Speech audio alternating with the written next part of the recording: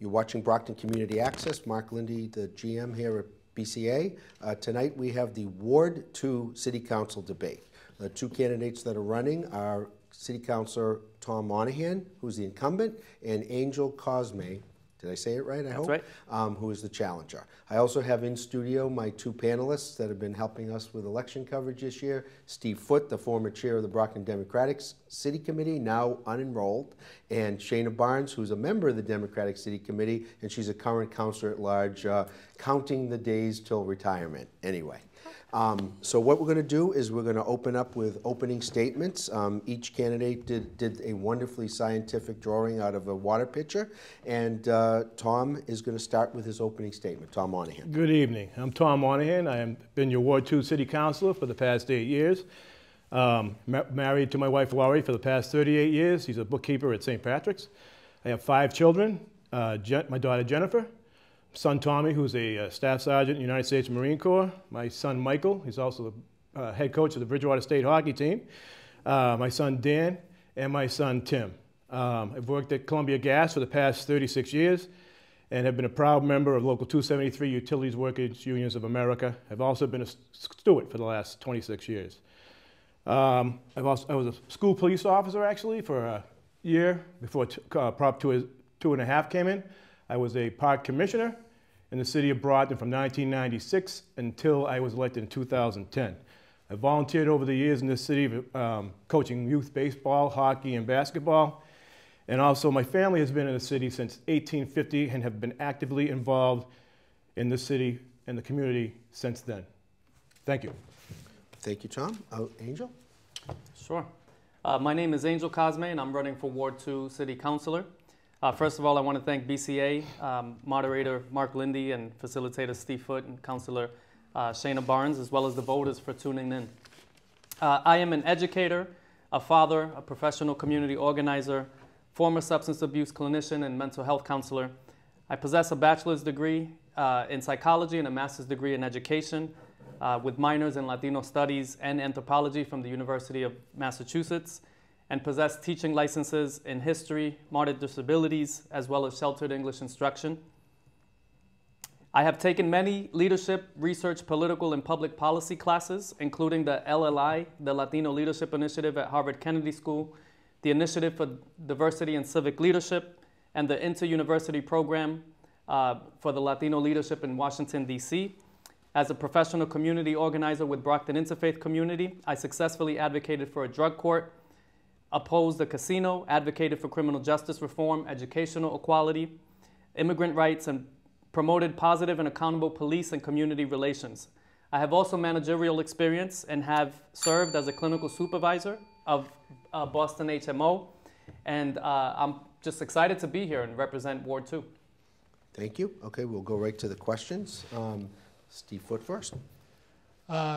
Good afternoon, good evening, whatever time you're watching this, folks. I'm going to ask you the question that the people on the street really like me to ask, and I'm asking all the candidates this, so it's not geared to either one of you personally. Now that recreational marijuana is legal, do either of you use recreational marijuana or any other drugs, and would you take a drug test if asked? Start with Angel. I have used it before. I mean, growing up in the environment that I did in the projects in Rhode Island, I was exposed to it. It is a legal substance. I've actually since became a drug and alcohol counselor. And so it's something that I think is very controversial. It is legal. If you're 21 years old, you can use it in this city, in this state. The problem with that is the perception of the legality of it and the youth using it. And the disruption that it causes in society. So that's my concern, more so the youth. If you're an adult and you're responsible, it is legal. If it was illegal, that's a different conversation. And would you be willing to take a test if asked? Absolutely. Okay. Okay, Tom, same question. No, I've never used it. I've been around people who have used it. I just like smoking anyway, but I'm just saying, I'd never have done it. I take drug tests all the time working at the gas company with my job, so I have no problem at all taking a drug test. Okay, that was quick. Shana, your first question. Yes, thank you, gentlemen, for coming. So a lot of, well, not a lot of the city councils, but a few of the councilors, current councilors, are veteran councilors. Councillor Monahan, at this particular point, I think you'd be considered a veteran councilor. What are your feelings on term limits for city councilors in Brockton? I'm not talking about the term, the length of the actual term. I'm talking about serving consecutive terms. Okay, we'll start with Tom. Your term limit is the vote, as far as I'm concerned. If you're doing a good job and people want you back in there, they'll vote you. If they don't want you to be back in there and they don't think you're doing a good job, they won't vote for you. So, I mean, to me, that's the term limit. I think, you know, as we've gone along, you learn more of the job as you go along, more and more, and that's more beneficial as we go along year after year. So it's not an easy job to do. You don't go into the job just knowing what is going on. It's a learning process. So I think the longer you're in there, as long as you're doing that job, you're learning, and you're doing good things for the city of Brockton, I think basically that term limit is what the people think, and that's what they can vote you in or out. Okay, Angel, same question. Yeah, I would agree with Councillor Monahan. I would be opposed to term limits. I think in a democratic society like we have here in the United States, it is the people who vote. And so if a person is putting someone in office, it's up to that individual or you know, if they gain the votes to stay in office. On the flip side, I could see the concern that people have with individuals who are in office, similar to educators. If you're in office and you've become stagnant and you're not producing and you're not making changes, I could see why people would be in favor of term limits. With that said, ultimately the people have the power. And so if they keep voting this individual in, it is sort of the way that it goes in terms of them holding office. So, Thank you. Thank you. Steve, next question. Ward 2 is mostly a minority ward. About 78% of Ward 2 is minorities. Yet they've never elected a minority candidate out of Ward 2. Is race a factor in this election? Why or why not? Okay, I'm going to start with Angel. sure. Yes, race is absolutely a factor. If we ignore race, then I think we're kidding ourselves. In a contentious political climate, national climate, race is at the forefront of a lot of things, from the situation in Puerto Rico to the immigrant debates. If we ignore race in our political process, we're doing a disservice to the people. With that said, we don't have to be divisive about the issue. I'm all for diversity in a place like Brockton that is extremely diverse, in a ward like Ward 2, which is extremely diverse. We have to have such conversations. I think we have power in our collective efforts, in our collective diversity. We need representation. It's 2017. We've never had a Latino candidate. Just 2 years ago, we had the first, Councillor Barnes was the first African-American woman in the council. Councillor Rodriguez was the first Cape Verdean, and that was just 2 years ago. And so I think we need everyone to represent it, and it should just be reflective of the city. In a city that is arguably majority minority or very close to it, it's only right that qualified candidates are represented at the elected official office. So it is very much a factor. Tom, I'd like to repeat the question as far as when you say what is race? Is race a factor in the factor, election? a race, when you mean, in what sense are you talking about? Is race? Is race because we have two different candidates of different races? Or is it that because the... Plus, as Mr. Cosme just noted, the national dialogue about race, do you think it's going to have an effect? Does it affect anything? Or is this a situation where you just, you're two guys, if you happen to be of different races? I think it's, over the past 8 years, I mean, I've dealt with every race, every creed, everyone in my ward. It makes no difference to me what race you are.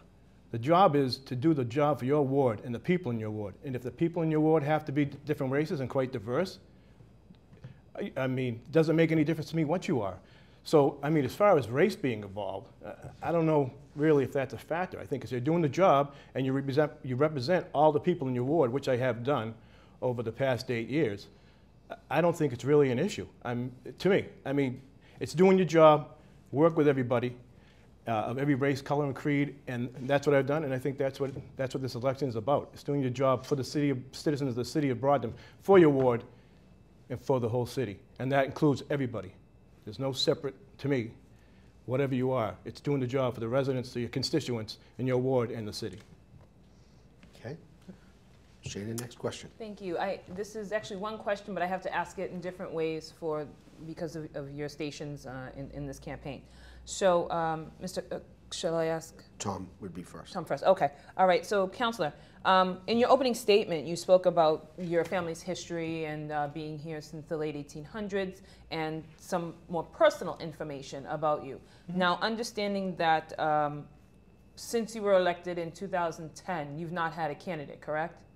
Have you ever had? Haven't had an opponent. You have had an opponent? No, you said I haven't had a candidate. I'm sorry. Have you had an opponent? Opponent. Until He's now. an opponent. Have you had an opponent from 2010 No, to now? no. Okay. With that understanding, and that you didn't really mention anything about, why someone should vote for you. Why should the residents of Ward 2 vote for you now that they have a choice? I was saving that for the end. Oh, well, the time is now, my friend. All right, my friend. Then you've just ruined my closing statement. No, I'm Steve. Well, I mean, over the years, I get a list of different things I've done. I mean, I have been probably the most, if not the most, accessible counselor. And my opponent will probably agree. He's called me numerous times to help out. I've always been there. You call me. I work for you. I get the problem taken care of. I'll do it probably the same day, because if I don't, I forget it at my age. But seriously, I've been the chair of the ordinance committee. I've been the chair of the accounts committee. I've worked on the grants that developed James Edgar Playground, or the grant that developed the Charles Italia Park. When we had the massive shootings, it seemed like we had like 10 of them in 6 weeks a few years back, 2 different times. I brought together the public in a meeting at the unknown school, brought in the state police, the mayor, the police chiefs, FBI, to speak about these different issues and to help take care of the concerns of the residents. What else have I done? I developed the grant writing team my first year in there under Mayor Balzotti. I got the people together because by obviously writing grants, we're going to get more money for the city. Unfortunately, I put them together. 2 weeks later, she never did anything with it. So that went out the window. But I did form that, and now the mayor has a grant writing team right now. What else? The city planner. I was on me, Councillor Brophy, Councillor McMillan, put together the ordinance to bring back a city planner and planning department into the city. So, and that was, I don't know, maybe my second term. I'm trying to remember that. Vincenti's Market. I worked on that President Warren Ave since the day one I was in there, trying to get somebody to take that property. Working with B21 and Mary Walden. Finally, that came to fruition. What else? Oh, tax abatement workshops. Everybody was upset about the taxes going up. Some people weren't sure how to do that. I've run tax abatement workshops every year, except for the last one. The mayor did that to help people understand if your bill was too high, you thought it was too high. There's a way out. You could. You cut me off. So, what you just asked me. You want to go? I have numerous things. I'm at 2 minutes now. So I mean, I've done numerous things over the years to help out the constituents and the city, I think. Okay. Thank you. Great, thank you. Okay. And so just in a different form, so I have to ask you, not having experience being in political office in Ward 2 or anywhere, what qualifies you specifically to represent Ward 2 on the City Council? It's a good question. 220. It's a good question. So I may be new to running for office, but I'm not new to pursuing social justice and fighting and advocating for Brockton and for our state and our national elections. And so I've worn multiple hats, from my academic attainment to my political courses that I've taken throughout the years to running a mayoral campaign here in the city a couple of years ago. I absolutely have experience in addressing issues, just not at the legislative level. As a community organizer for Brockton Interfaith, as a volunteer for Brockton Interfaith, I've worked on everything from opposing the casino to increasing the minimum wage and fighting for earned sick time. I fought for education equality and trying to diversify the teaching staff to be more reflective of the city of Brockton. I've worked on issues of restorative discipline and restorative justice, immigrant rights, criminal justice reform. We have a broken criminal justice system that is arguably biased, and issues of mass incarceration and those issues I brought up to the public here in Brockton in a number of settings and forums. I've worked extensively with our youth. Our youth is one of our most valuable assets. And I've helped to run programs like Our Voices out of Brockton Neighborhood Health Center, which is a social, emotional program for young people. The Boys and Girls Brigade is more of a spiritual program that I helped to facilitate as well. Working with the Sound Lab here in Brockton to you know, provide an avenue for our at-risk kids in attaining, you know, a program that teaches everything from DJing to music production, sort of using what the youth gravitate towards in a constructive manner. Youth Works is a program here in the city, and I've helped, you know, about a dozen young people get jobs, which keeps them off the streets. I've worked as a mental health clinician as an adolescent. And so all of these experiences, I'm a father of a 15-year-old. And so as an educator, as a former clinician, former substance abuse counselor, former community organizer, I've been working in the city trying to alleviate pain and suffering, and that's what I will continue to do. Thank you. Thank you, gentlemen. Next question is Steve. As a counselor, if you're elected and as a counselor, not currently, would you ignore federal law and vote to make Brockton a sanctuary city? Start with Angel. Sure. I am absolutely in favor of protections for our immigrant community. And the reason for that, I want to explain, is that there's a misperception of immigrants as criminals, and the data does not reveal it. In fact, I was just discussing that today. The data shows that most criminal activity is committed by native-born persons, not immigrants. So that's one fact. We have hardworking immigrant families here in the city who wake up and go to work and take care of their families and provide for their children, and are innocent, hardworking, non-criminal individuals. And so that's who I advocate for.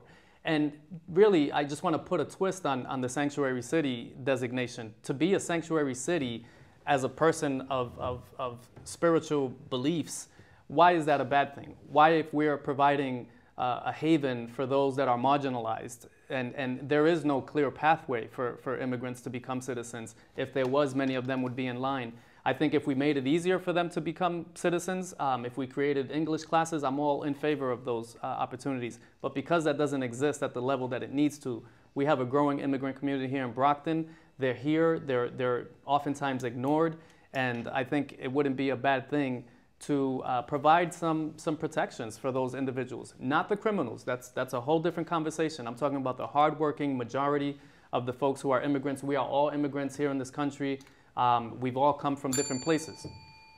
Tom? So, but how would you vote? Because that's probably going to be coming to a vote in the next year. I would vote in favor of it. Mr. Monahan knows that I've worked with him on trying to pass the Trust Act for the last couple of years. I was one of the proponents working for Brockton Interfaith. Okay, so you're in favor of the sanctuary city. Okay. I'm in favor of passing laws to protect our immigrant brothers and sisters. Okay, Tom, minute 30. Okay, minute 30?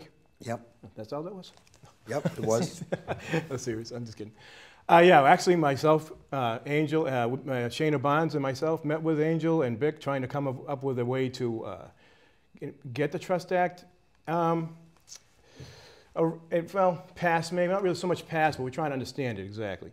Shayna and I actually, we're trying to work to find a way to help the immigrants to become citizens. It's really a tough road to do it, and it's not easy.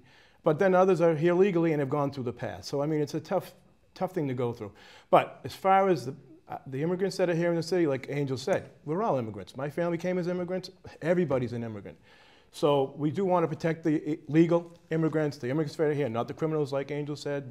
That's totally off the board.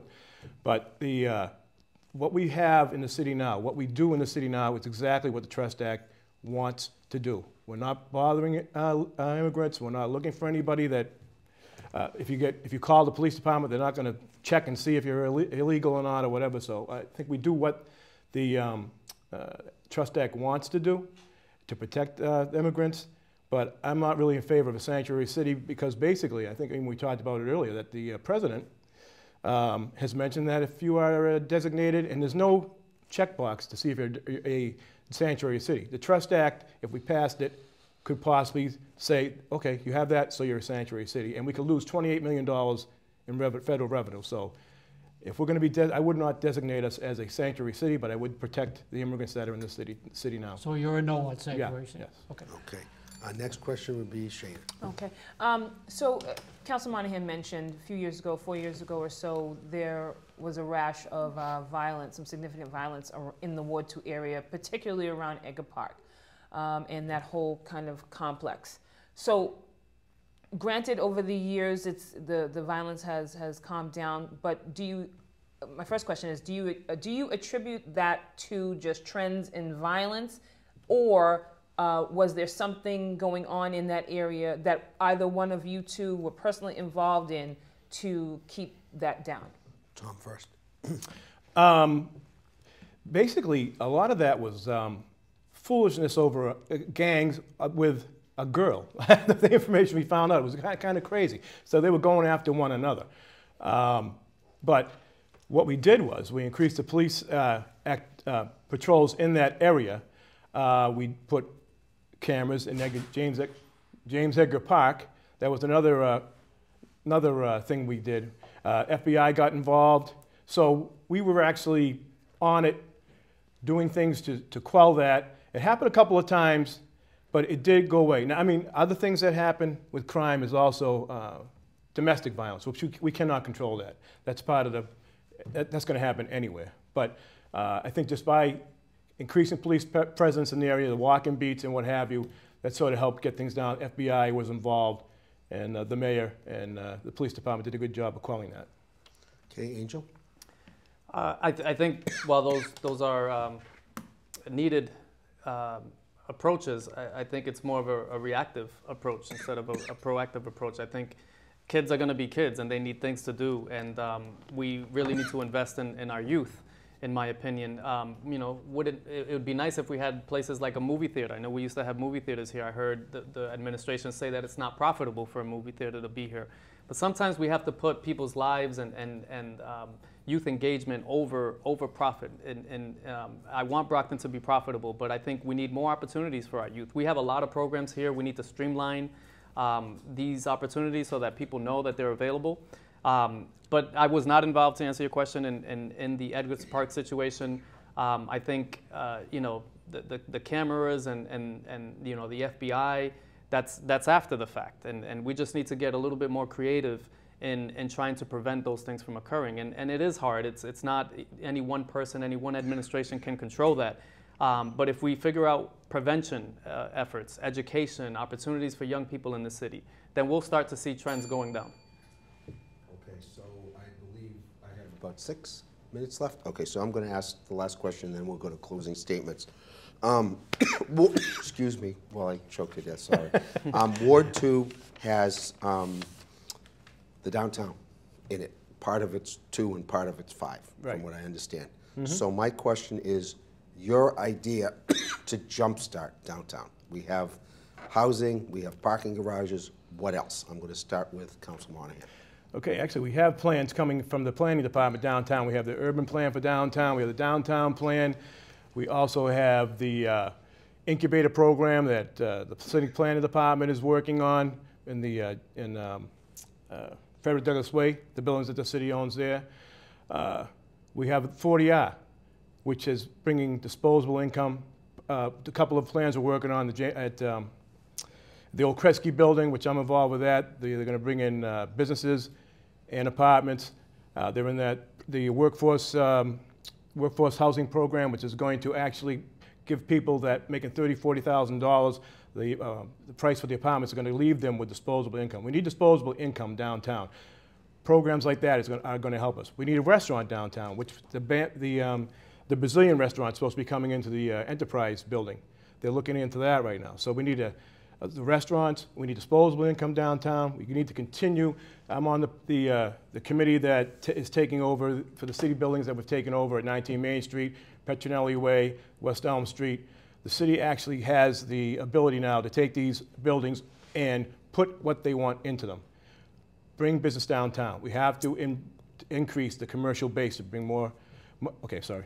Just trying to make sure you guys have your closing statements. Yeah. Angel, a minute. Yeah, I agree with that. I think you know, we definitely need to bring businesses in the downtown area. I envision a downtown that is lively, that is family friendly, that is fun and engaging.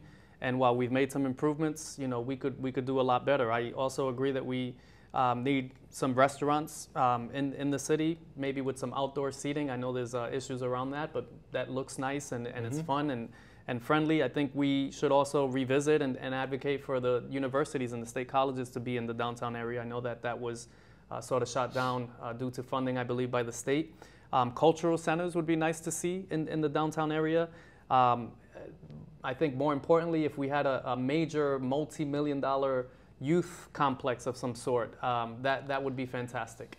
And so I agree, we need to bring businesses in downtown. We need to make it lively, engaging, family-friendly, and fun. We're not there yet. We could get there.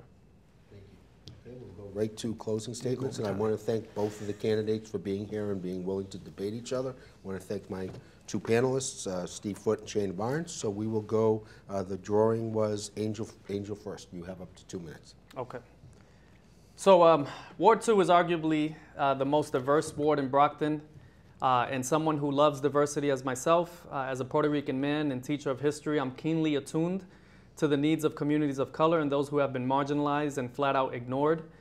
Folks like the ever-growing immigrant brothers and sisters who have been demonized here locally and labeled incorrectly by some as criminals as a fear-mongering tactic in order to justify oppressive and racialized policies that serve certain interests, and those who fear change and diversity.